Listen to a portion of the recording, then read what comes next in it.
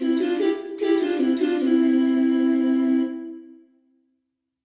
case.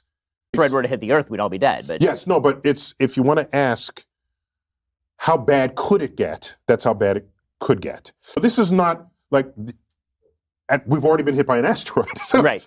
You could say, oh, asteroid, that's right. Tell that to the dinosaurs, right? The dead dinosaurs who didn't have a space program or opposable thumbs. They need both.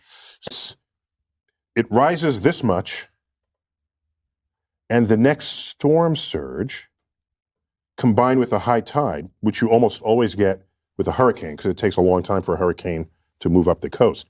The ocean goes up an inch. That's all it takes.